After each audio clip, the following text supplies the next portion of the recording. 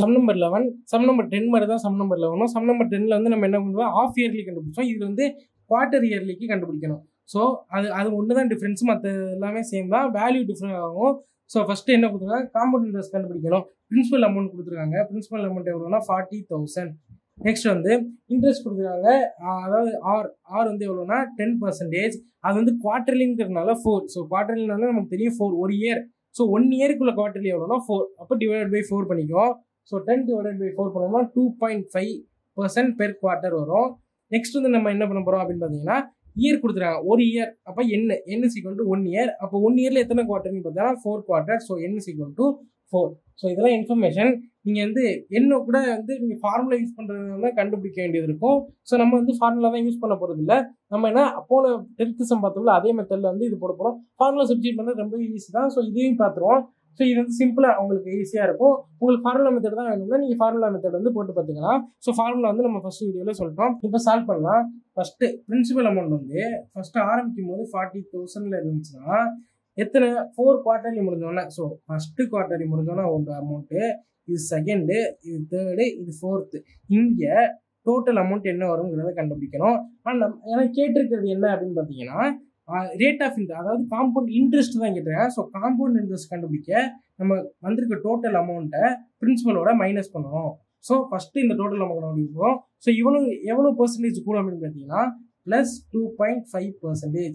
அதே மாதிரி இங்கே 2.5%, இங்கே 2.5%, இங்கே 2.5%. அப்போ ஃபஸ்ட்டு 40,000 ப்ளஸ் 2.5%. ஸோ நெக்ஸ்ட் இப்போ ஃபஸ்ட் டைம் பண்ணிட்டோம். இப்போ செகண்ட் டைம் பண்ண போகிறோம். So plus 2.5%. இப்போ தேர்ட் டைம் ப்ளஸ் 2.5%. மொத்தம் நம்ம 4 டைம்ஸ் பண்ணணும். அதாவது 4 இயர்ஸ் 4 குவார்டர்லிங்கிறனால 1 2 3. தேர்ட் டைம் மட்டும் இப்போ ஃபோர்த் டைம் பண்ண போகிறோம். ப்ளஸ் 2.5%. ஸோ 4152.51 தான் ஆன்சர்.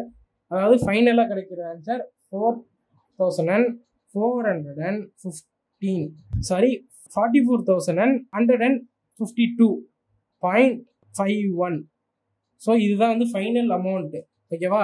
நம்ம இது ஃபைனல் அமௌண்ட் தேவை, நமக்கு வந்து இன்ட்ரெஸ்ட் தான் தேவை. ஸோ இதில் வந்து 44,152 மைனஸ் 40,000. ஸோ இது ரெண்டையும் மைனஸ் பண்ணோம்னா நம்ம கிடைக்கிற வேல்யூ எவ்வளோன்னு பார்த்தீங்கன்னா மைனஸ் 40,000 பண்ணோம்னா ஸோ எவ்வளோ வேல்யூ கிடைக்குன்னு பாருங்க. 4,152.5, அதாவது 4,152.51.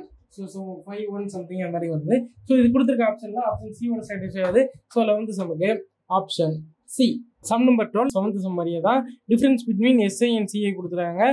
எதுலன்னு பார்த்தா 2,400 பிரின்சிபல் கொடுத்துருக்காங்க. இயர் வந்து 2 இயர்ஸ் கொடுத்துருக்காங்க. ரேட் ஆஃப் இன்ட்ரெஸ்ட் 5% கொடுத்துருக்காங்க. நம்ம கண்டுபிடிக்க வேண்டியது difference between CI and SI.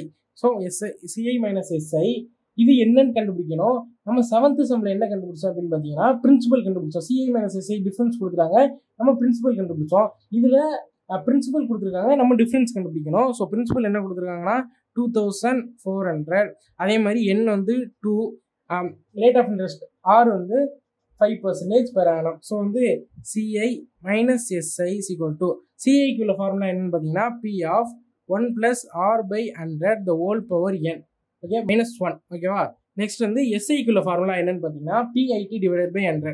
So PID தான் வரும். இந்த ஐக்கு வந்து டிவைட் பை 100 போனாலும் மொத்தமாக மறந்துடக்கூடாதுங்கிறதுக்காக நம்ம இங்கே 100 போட்டுடுறோம். ஸோ இதில் வந்து பி அதே அங்கே பண்ண மாதிரியே பியை வந்து வெளில காமனாக எடுத்துட்டோம்னா B 1 + r/100 the whole power n -1 minus of ID மட்டும்தான் இருக்கும்.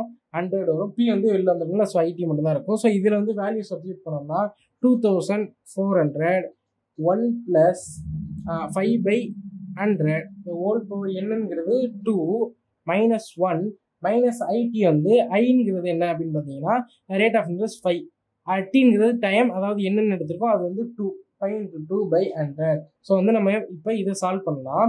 ஸோ ஃபஸ்ட்டு இதுக்குள்ளே சால்வ் பண்ணோம்னா 5 டிவைடட் பை 100 எவ்வளோ வரும்னா 0.05 வரும். அது கூட 1 ஆட் பண்ணோம்னா எவ்வளோ 2,400 1.05 வரும். Whole power 2 -1 minus of 10 divided by 100 வரும். ஸோ நெக்ஸ்ட் ஸ்டெப்பில் 0.05 × 2, அதாவது 1.05 into 1 into 2 இது வந்து 2 டைம்ஸ் பண்ணோம்னா 1.1025 வரும். ஸோ 1.1025 ஓட -1 பண்ணுவோம், -1 இந்த வேல்யூ வரும். ஸோ 10 டிவைடட் பை 100 எவ்வளோ அப்படி வரும் பார்த்தீங்கன்னா, ஸோ இந்த வேல்யூ வந்து 2400. இதோட வேல்யூ மொத்த வேல்யூ வந்து 0.1025.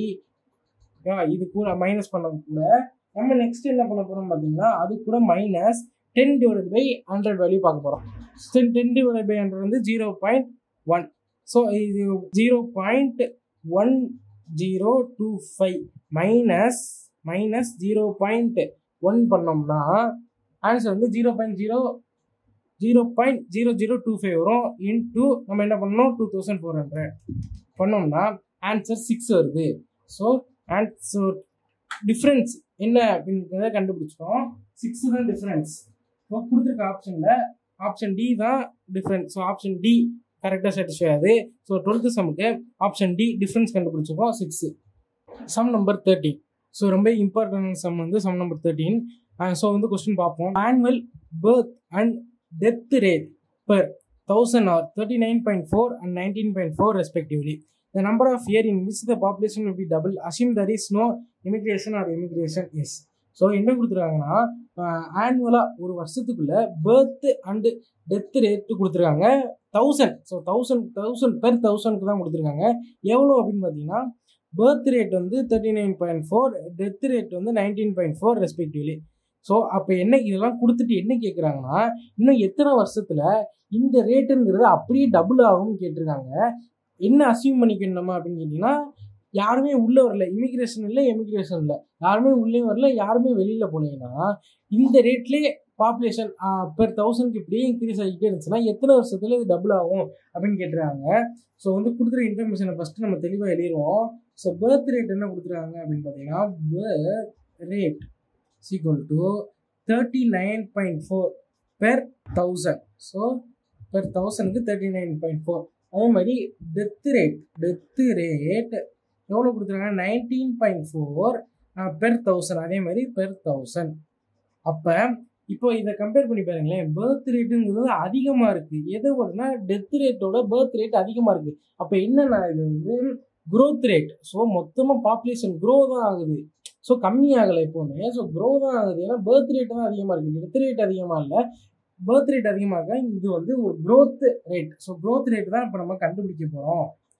ஏன் அப்படின்னு கேட்டிங்கன்னா, பர்த் ரேட்டை வந்து பாப்புலேஷன் இன்க்ரீஸ் ஆகுது, குறையல. இப்போ க்ரோத் ஆகுது பாப்புலேஷன்.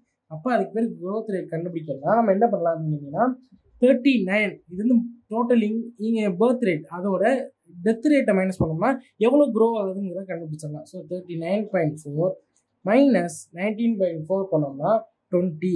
அப்போ 20ங்கிறது க்ரோத் ரேட் பெர் 1000. ஓகேவா, க்ரோத் ரேட் பெர் 1000.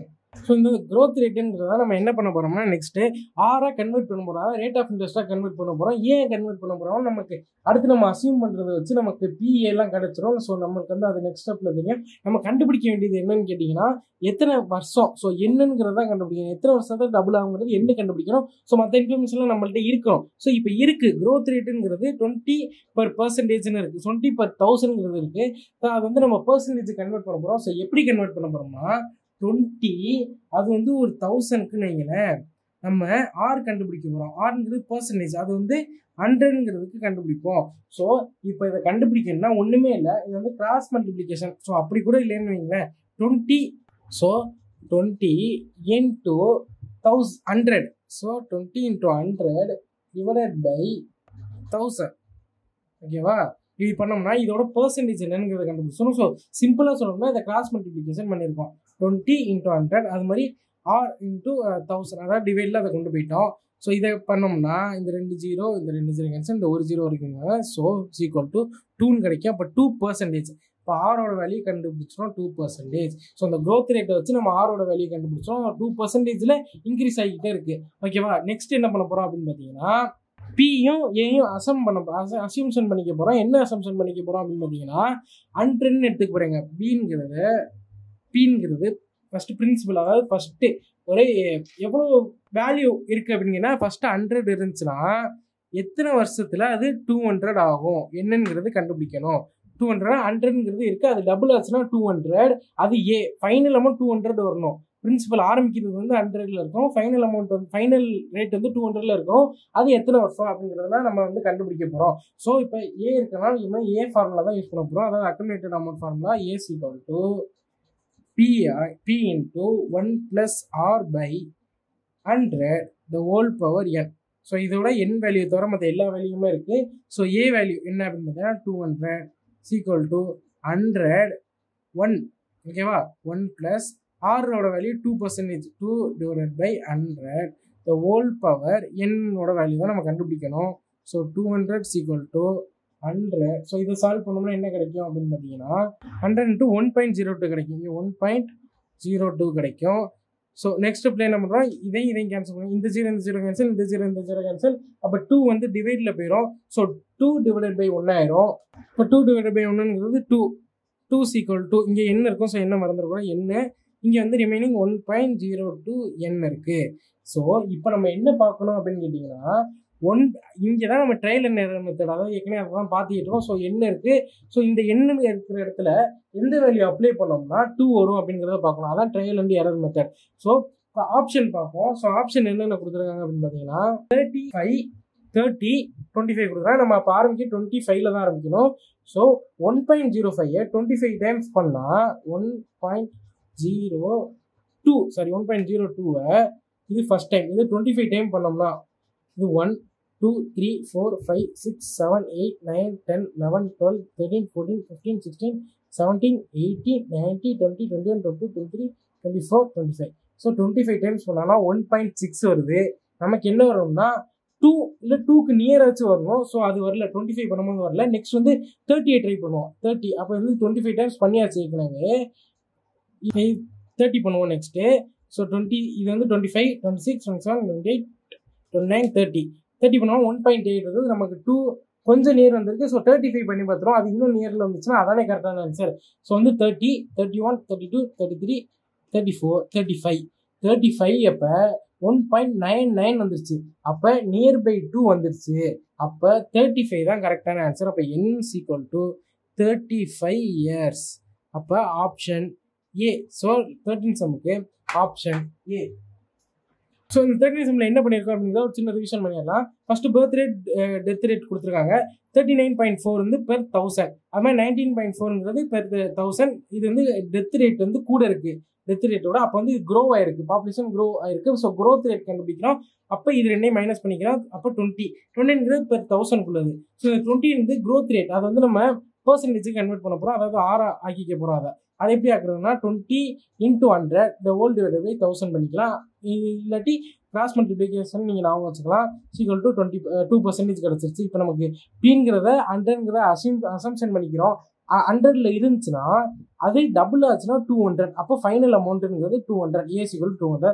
அப்போ அது எவ்வளோ நாளில் இது நடக்கும், எவ்வளோ வருஷத்தில் இது நடக்கும்ங்கிறது என்ன ஈக்குவல் டு என்னங்கிறத கண்டுபிடிக்கிறோம். ஸோ அந்த ஃபார்முலா அப்ளை பண்ணுறோம். ஸோ ஃபார்முலாவில் அப்ளை பண்ணும்போது என்னங்கிற வேல்யூ என்ன வரும்னு கேட்டிங்கன்னா 35 வரும். So 13 சம்முக்கு option A. இது ரொம்ப இம்பார்ட்டண்டான சம். ஸோ நல்லா நோட் பண்ணிக்கோங்க. ஸோ சம் நம்பர் 14 ஒரு சிம்பிளான சம்முக்கு வந்திருக்கும். அதோட இந்த எக்ஸசைஸ் 4B முடிஞ்சிடும். ஸோ என்ன கொடுத்துருக்காங்கன்னு பார்த்தீங்கன்னா காம்பவுண்ட் இன்ட்ரெஸ்ட் கண்டுபிடிக்கணும். நம்ம என்னென்ன கொடுத்தாங்க, பிரின்சிபல் அமௌண்ட் கொடுத்துருக்காங்க 6 மந்த்து. அது 6 மந்த்தில் குவார்ட்டர்லி எத்தனை பர்சன்டேஜ், 12%. So solution. ஸோ ஒரு வருஷத்தில் குவார்ட்டர்லினா 4, அது ஒரு வருஷத்துல பாதி 6 மந்த்தில் குவார்ட்டர்லினா 2. ஸோ இது ரெண்டா நான் வச்சுக்கணும். ஃபர்ஸ்ட் பிரின்சிபல் என்ன கொடுத்துருக்காங்கன்னா 4000 கொடுத்துருக்காங்க. நெக்ஸ்ட் என்னன்னு பார்த்தீங்கன்னா மந்த்து என்னங்கிறது 6 மந்த்னு கொடுத்துருக்காங்க. 6 மந்த்தில் குவார்ட்டர்லினா 2 குவார்ட்டர்லி. ஸோ 6 மந்த்தில் குவார்ட்டர்லினா 2 குவார்ட்டர்லி. அப்போ n ஈக்குவல் டு 2. ஓகேவா. நெக்ஸ்ட் வந்து rate of interest. Rate of interest எப்படி கண்டுபிடிக்கணும் அப்படின்னு பார்த்தீங்கன்னா 12 குவார்ட்டர்லிங்கிற ஒரு வருஷத்துக்குள்ள ரேட் ஆஃப் இன்ட்ரெஸ்ட் தான் கொடுத்துருக்காங்க. 12 பெர் ஆனம். அதை வந்து நம்ம குவார்ட்டர்லிக்கு மாற்றணும்னா 4ஆல் டிவைட் பண்ணணும். ஏன்னா ஒரு வருஷத்துக்கு 4 குவார்ட்டர்லி தானே, divided by 4. So 12 divide by 4 பண்ணோம்னா 3. So 3% per quarter. இப்போ நம்ம சால்வ் பண்ண போகிறோம். ஸோ இது வந்து சிஏ கண்டுபிடிக்கலாம். சிஏ ஃபார்முலா வச்சும் கண்டுபிடிக்கலாம். நம்ம வந்து ஃபார்முலா வச்சு நீங்களே பண்ணிடலாம்ங்கிறக்க நம்ம வேறு மெத்தடில் தான் இப்போ சால்வ் பண்ணிக்கிட்டு வந்துட்டு இருக்கோம். ஸோ அந்த மெத்தட்லேயே சால்வ் பண்ணலாம்.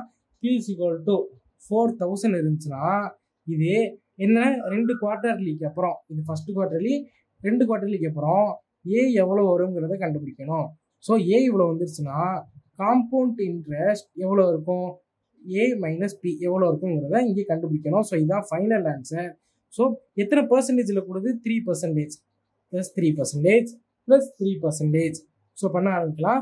ஸோ 4000 ப்ளஸ் 3%, இது ஃபஸ்ட்டு தரம், இது ரெண்டாவது தரம், ப்ளஸ் 3% பண்ணோம்னா 4243.6, அதாவது 4243.6 வருது.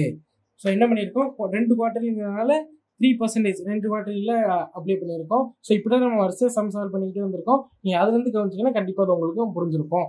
ஸோ ஏ மைனஸ் பி வந்து இதுதான் ஏ. ஸோ 4243 - 6 மைனஸ் அதோட 4000 மைனஸ் பண்ணோம்னா கிடைக்க போகிற ஆன்சர் 243.60. ஸோ இது கொடுத்துருக்க ஆப்ஷனில் ஆப்ஷன் ஏ கூட சாட்டிஸ்ஃபை ஆகுது. ஸோ இதோட 4B முடிஞ்சிச்சு.